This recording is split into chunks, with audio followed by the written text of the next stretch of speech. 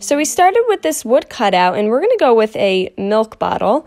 And we started by giving it 2 coats of Snow Owl from Wise Owl paint. Now this measures approximately 19 by 7 inches. And once it was completely dry, we took a 220 grit sandpaper and just gave it a nice quick sanding. Now using some black from Wise Owl paint and a small skinny art brush, I started by just making an outline of a cow spot.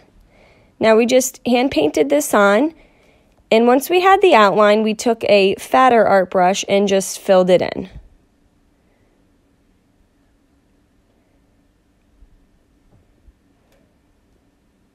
And now we just did this randomly throughout our milk bottle.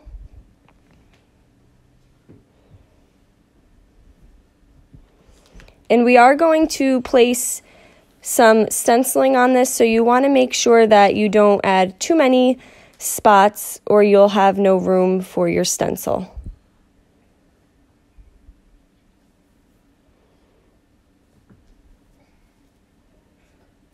Now, paint products can be found on our webpage at chalkitupfancy.com.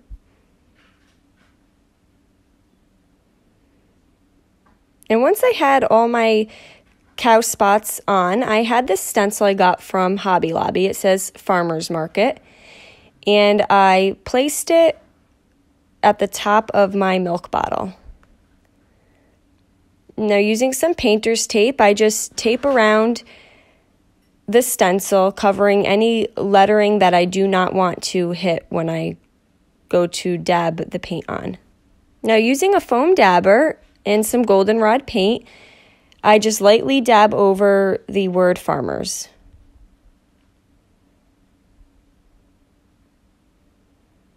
When you use the foam dabber, you just want to make sure you have a very small amount of paint on your dabber, and you're just dabbing very lightly on top, and this will help prevent any bleeding.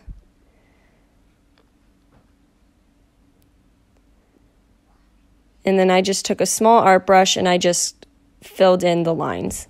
I then took the stencil and I positioned it where I'd want the market to land underneath the word farmers. And I just took more painter's tape and taped around the cow. Once I had that in place, I took another foam dabber and some more black Wise Owl paint, and I just lightly dabbed on top of my cow. Now we get our foam dabbers from Amazon. And once we had the cow completely covered, we lifted the stencil and we laid it down one more time so we could stencil on the word market. So we did the same thing here. We took our painter's tape and we boxed out the word market. And using more goldenrod from Wise Owl paint and the foam dabber, we just went over that word. Now, for anybody that may be interested in making their own, we were able to grab a few extra supplies and make some kits that we can mail out to you. And you will be able to find those on our webpage at chalkitupfancy.com. And I took some white paint and just added the center of the R there that was missing. Now this other stencil was from Waverly. We got it from Walmart, and I just took the 5-cent stencil and put it in one of the cow spots.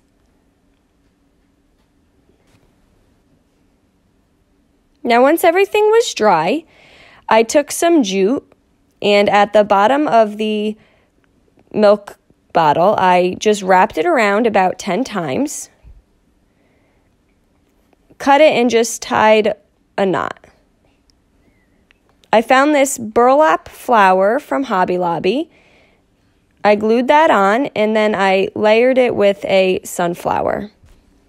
Now to finish it off, I took more jute and I tied it around the rim of the bottle. Now, as mentioned earlier, we had grabbed some extra supplies and we were able to put together a limited amount of kits that we can mail to your home. So if you enjoyed this, go check that out on chalkitupfancy.com. Guys, thank you so much for watching. Paint products can also be found at our website, and we hope you have a great day.